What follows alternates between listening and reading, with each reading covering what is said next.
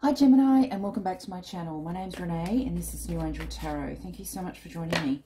Today's reading is going to be your weekly sun sign predictions starting March the 28th, 2022, which is Monday, March the 28th, 2022. Gemini, I hope you are well. So as usual, I'm just going to give you guys a quick 3-card spread with an overarching energy and a clarifier. And that's pretty much it. It's a simple, short, sharp and shiny reading. I hope you enjoy it. This week as well, I'm using my Fairy Tarot. I haven't used this one for a while, so I'm just feeling, yeah, a bit foresty, a bit nature-based, and a little bit mystical as well. I'm just sort of feeling like this is the deck I should be using for this week. So I hope you enjoy the reading. Let's get started. Angel Spirits Guides, Angel Spirits Guides. What does Gemini need to know for the week ahead? March 28th, 2022. Oh, okay. Okay, you've got the Priest, the Seven of Pentacles. Oh, and then the outcome. Beautiful. Wow, overarching energy is the moon on the bottom of the deck. And let's clarify that. This was really fast. And clarifying that is the Hermit. All right, beautiful. You've got 4 major arcana cards in your reading today, Gemini. You've got the Priest, or also known as the Hierophant. Okay, starting out here, the Seven of Pentacles and Ace of Wands as an outcome. Overarching energy is the Moon and the Hermit. So I'll hold them up when I go through them one by one. So let's get started. Gemini, this week when you're starting out on the 28th of March, you are definitely in your element when it comes to spiritual teaching, showing others the way in which they can you're sort of showing people how to disconnect from the 3D world this week. There's an energy here as well, which is Taurian energy. You know, you're working really hard to get where you want to go, and you're really disciplined in all areas of spiritual learning. And I feel like that's going to be the key to the week for you this week, Gemini. So if you've been sort of reading up on things that interest you, whether it be astrology or Reiki or runes or tarot, you know, this is a great week for you to do that because I feel like you're reassessing, all right? And you've got 7 of Pentacles here at the center of your reading.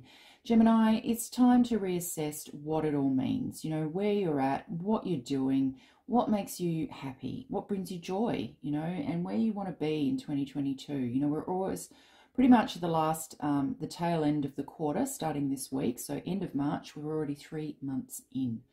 And look, the summer has gone, you know, really, really quickly, but I feel like, you know, this week you're sort of knuckling down, preparing for winter. You know, autumn is coming, or autumn is here, but it's also a case of, yeah, reassessing where you want to go, because I feel like you're about to start something new here, Gemini. There's an Ace of Wands here.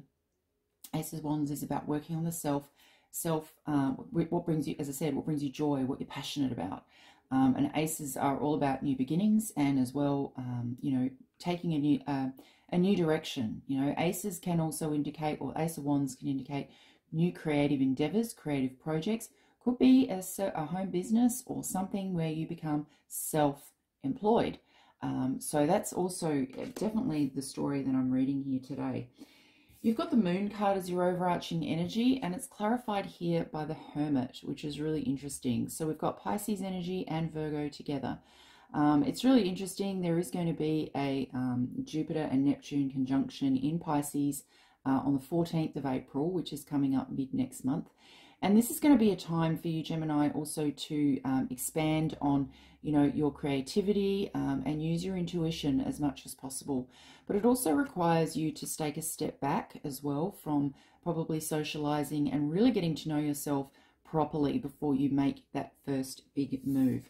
Because as I said, you're about to start something new here where it comes to passion projects and things like that. But at the same time, you know, you're going through this beautiful moon energy this week, but also an essence of knowing thyself and really just taking a step back for yourself, you know, really enjoying your own time, your privacy, and being able to connect with just you, you know, nobody else, just you.